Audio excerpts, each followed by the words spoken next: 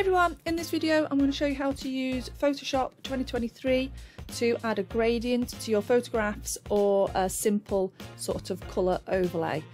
So I've got a gradient on this one and I've got a simple purple colour going all the way over that one. So I'm going to show you how to do that.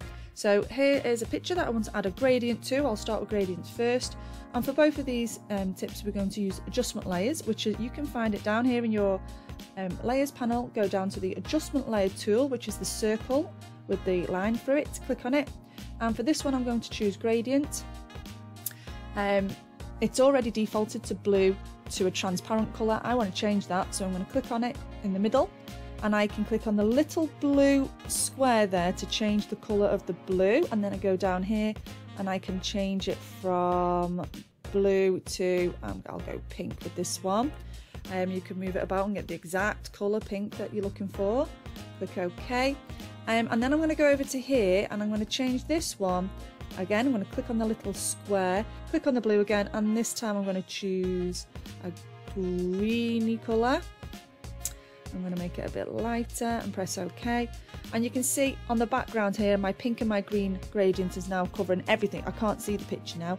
So I am going to go back into the little top boxes, little top squares, and I am going to reduce down the opacity a little bit so that I can see my image underneath again. And I'm going to do the same up here, click on that one, and I'm going to go into the opacity and I'm going to reduce it down a little bit so I can see what's underneath my image again. And I'm going to click OK. And then the last thing I'm going to do is I'm going to play around with this angle. So at the minute it goes from pink to blue from top to bottom, but you can rotate that angle and get the direction going in different directions. It's entirely up to you. I'll just show you what that looks like. If you mess about with those little options, you'll be able to get something with a gradient going from across. Okay, the next one I'm going to show you is how to make the whole picture like a sort of a shade. I've got a purple on this one, so on this example I'm going to add maybe a yellow shade to this one.